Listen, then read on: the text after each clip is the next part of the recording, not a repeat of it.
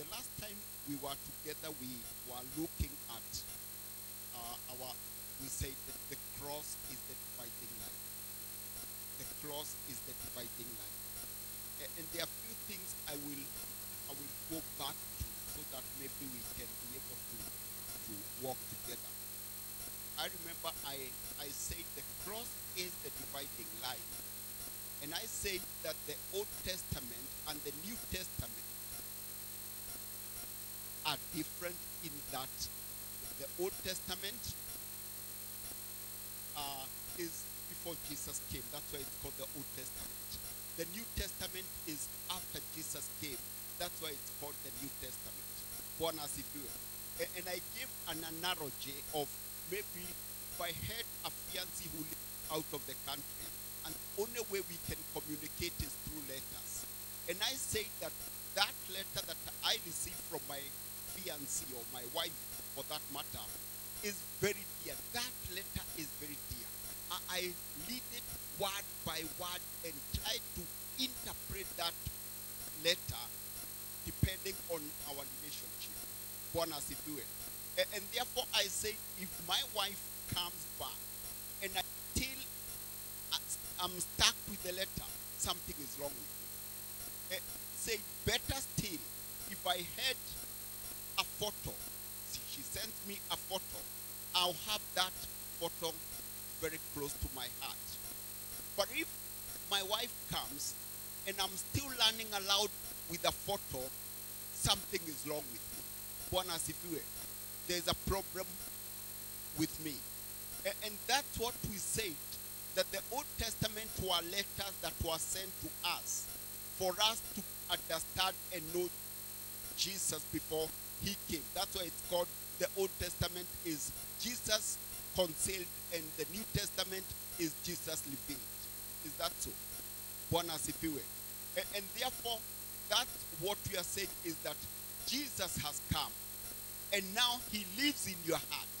In fact, when you go to John chapter 17, I think verse 3 says, and this is eternal life, that they may know him. They may know him. They say, this is eternal life, that they may know him. Yeah? They may know him. Eternal life is knowing someone. Eternal life is not just the length of days. It's a relationship. It's a relationship that you have with someone. And that's what we are saying. That now that Jesus has come, we look the Old Testament and we read the New Testament with the light of the Old Testament. The other way around. With the Old Testament with the light, in the light of the New Testament. Amen. And our time may not allow me to go in depth in that, but I'll still stick on the fact and try to bring out that the New Testament, the cross is the dividing line between the and the new. And now look at Psalms 51. Psalms 51, I'll pick a few verses here and there because of our time again. I'll pick verse 2. Verse 2 says, wash me thoroughly from my iniquity and cleanse me from my sin. Wash me thoroughly from my iniquity and cleanse me from my sin. This is before the cross. David would play this prayer, and it was a varied prayer in those days before the cross. And he could say, wash me thoroughly. But for you and me living on this other side of the cross, we know that the blood of Jesus has cleansed us. Those days the sins were covered. Today my sins are washed away. We go to verse 3 and he says, for I acknowledge my transgression and my sins are always before me. This is David. He says very clear here, I acknowledge my transgression. But I want you to notice the next thing he says. His sins are always before you. He's lamenting. He's saying, my sins are always before me. You and me in the New Testament, we again are aware that Jesus has forgiven us. Jesus, our sins are forgiven. You only need to read Romans chapter 5, chapter 6, chapter 7, chapter 8, and you'll know that your sins are forgiven. Bwana asifiwe. Bwana asifiwe. Then we jump. There are so many other scriptures I would have wanted us to look. Then he goes to verse 7 where he says, purge me with hyssop, and I shall be clean. Wash me, and I'll be whiter than snow. The Bible says that you are a new creation. That is 2 Corinthians 5:17. You are a new creation. You are born again. Bwana asifiwe. You look great. Bwana asifiwe. If you look at the spirit man, you look great. You can't play the same player, but it was varied those days. Today you look at the same verse, totally different. Let's look at Psalms, the same Psalms 51 verse 8. He says, make me hear joy and gladness, that the bones you have broken may rejoice. He says, let me hear joy and gladness. You a New Testament saint. The Bible says in Galatians 5:22, I think it is, that the fruit of the Spirit is joy. It's peace. Amen? It's peace. It's the fruit of the Spirit. Bwana asifiwe. You have joy. You have peace. You cannot say like David that make me hear joy and gladness. You already have it. Bwana asifiwe. All you need to do is tap from the well of salvation. Draw from the well of salvation. Bwana asifiwe. Then we go to verse 9 where he says, hide your face from my sins. Hide your face from my sins. That was before the cross. David would say that before the cross. But for you and me in the New Testament, we can't ask God to hide himself, his face from our sins. We are forgiven. Bwana asifiwe. We are forgiven. Then he says in verse 10, and I'm going because of our time. He says in verse 10, create in me a clean heart, O God, and renew a steadfast spirit within me. He says, create me a clean heart, O God. When you go to Ezekiel 36:26, the Bible says that he will put a new spirit in you, and he will put a new heart, Bwana asifiwe, and a new spirit, and he also put his spirit in you, Bwana asifiwe. Then the same that is 2 Corinthians 5:17 says, concludes, you are a new spirit. You are a new creation, rather. You are a new creation. As a result of God putting a new spirit in you and putting a new heart, you are different. You are a new creation. Bwana asifiwe. Then he goes to say, do not cast me away from your presence, and do not take your Holy Spirit from me. That was David. That was David. You and me in the New Testament, we know that the Bible says in Hebrews chapter 13:5, I believe it is, that I'll never, ever leave you nor forsake you. Bwana asifiwe. In fact, that in Greek has two negatives. He says, I will never, ever leave you nor forsake you. It means that he will never leave us. He is with us. He is in us. He walks in us. He says he will be his children. He will be our God. Bwana asifiwe. And therefore, I finish with this one in this psalm where he says, restore me the joy of your salvation and uphold me by your generous spirit. Bwana asifiwe. Again, we see David praying this prayer. He's desperate. He's desperate. Restore the joy of salvation. Restore the joy restore to me the joy of salvation. You and me have that joy all the time. All the time. One as if you were. And that was before the cross. At the cross, we see Isaiah 53. And I will not go there. I know we all know about Isaiah 53, where Isaiah saw Jesus on the cross. And he goes on to say that we are forgiven as a result of what Isaiah did on the cross. Jesus did on the cross. But I want us to pick one or two verses now. We say this is before the cross. Isaiah is speaking about the cross and what Jesus did on the cross. But we want to look at Isaiah 54, which is after the cross. Before the cross, during the cross, and after the cross. And Isaiah 54 verse 1 says, it says, sing, O Belen, thou that did not bear, break forth unto singing, and cry aloud, thou that did, this is King James, it can be a bit funny, not travel with shout. Now, what Isaiah is saying, he's looking at what Christ has done. And that is the reason why 54 is telling us to rejoice. Rejoice.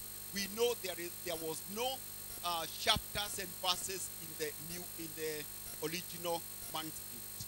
They were done, the chapter and verses were brought, and they were done for your reference and for my reference. So Isaiah 53 and 54 are closely. Are we together? Amen? It's like it's a continuous. So he's saying rejoice. You and me are supposed to rejoice. We were barren and unable to bring forth victory because of our fallen state. But now we are different. One as if we were. The atonement of Jesus, who were desolate, us who are desolate, are now united to God through faith, and the curse has been removed. Amen? One as if you were. We look at verse 2. Verse 2 says, enlarge the praise of your tent, and let them stretch forth, and curtains of thy habitation. Spare not, lengthen thy cords, and strengthen thy stakes. Because again of what Jesus did on the cross, we can now expect increase. We need to prepare for growth and prosperity, because the curse of God has been removed, and nothing is left but blessing. The Bible says in Ephesians chapter 1 verse 3 that you are blessed with every spiritual blessing in the heavenly places. One as if you were. And now look at verse 3. Verse 3. I'll jump to verse 4, which says, fear not, for thou shalt not be ashamed, neither be thou be confounded, for thou shalt not be put to shame, for thou shalt forget the shame of your youth, and the reproach of thy widowhood shalt thou remember no more. Again, because of what Jesus did. What Jesus did. Our fear, our wrath, and shame from our past are removed. We can only say, thank you, Jesus. We can only say, we are grateful. One as if you were. Amen? And I look at verse 5. Verse 5 says, for thy maker is thy husband. Jehovah of hosts is his name. And the Holy One of Israel is thy Redeemer. The God of the whole earth shall be called the God of the whole world. The church is the bride of Christ, and our widowhood is over. We are now married to our Maker. The Lord of hosts is our Redeemer. The Holy One of Israel, the God of the whole earth. Hallelujah. One as if you were. I want to look at verse 6. Verse 6 says, for Jehovah has called thee as a wife, forsaken and cleaved spirit, even a wife of youth, when she is cast off, says thy God. Before our redemption, we were similar to a woman whose husband had died. We were destitute, cleaved, forsaken, and hopeless. Through Jesus, we are now comforted, accepted. We have abundant life in Christ, and we are full of hope. It is different. It is different before the cross. It's now different after the cross. There is a whole lot of difference. One as if you will. Amen. And I jump to verse 9. I wish I could have gone verse to verse. Verse 9 says, for this is as the waters of Noah unto me. For I have sown that the waters of Noah shall no more go over the earth. So have I sown that I will not be lost or angry with you, nor rebuke you. One as if you will. There are two kinds of covenant in the Bible. One is a covenant which has got conditions attached. One as if you will. It's conditional. You have to do this for you to get this. But there is also a covenant which was not conditional. And this is the covenant like the one God had with Noah. It was not conditional. He said, I will never destroy the earth again with water. If it was conditional, then we would have been destroyed. Because man is unable to keep his part of the promise. And therefore here, the Bible says, as it was now the covenant he had with Noah, so is the covenant he has with you and me. He doesn't have a covenant with you and me. He has a covenant with his son. But we are partakers of that covenant. One as if he will. And therefore that's why he's saying that he will not be angry with you. One as if he will. He will not be angry with you.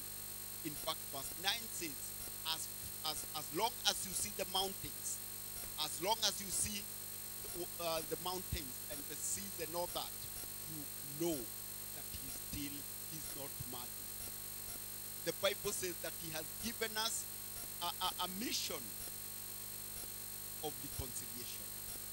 To go and tell people that God is not mad with you. God is not mad with you. The issue is not sins. The issue is so much you not taking the Jesus Christ in your heart. The Bible says that God, Jesus was slain before the foundation of the world. He was slain for the whole world. One as if you will. He was slain for the whole world. And therefore, we are forgiven. It's what you do with Christ which counts. When you go to heaven, the first question God will ask you is, what did you do with my son? Some will say, I rejected him. That will be the basis of your condemnation. Others will say, I received him, and you'll be ushered in eternal life. Bwana asifiwe. Bwana asifiwe. Amen. And I will look at verse 10. And verse 10 is what I've just talked about. And therefore, I want to talk to you who is maybe you are not born again. You are there, you are looking at me, and you are saying, Pastor, I want that relationship. I want to have a relationship with God. And I want to pray with you this day. Say this after me. Father, I thank you for Jesus Christ who died on the cross. This day, I realize I'm a sinner. And I come to you. I ask you to forgive my sins. Cleanse me with the blood of Jesus, and I'll be clean. I open my heart that Jesus may come in. Thank you that I'm now born again. Father, I want to thank you for those who have given their life to the Lord, those who have given their life to you. I thank you for each one of them. I commit them before you, Father. And Lord, I pray that Holy Spirit, you may guide them even to friends, to people who are born again, who can help them grow in the Lord. I speak and speak protection over and about their lives. Thank you, loving Father, in Jesus' name. Amen.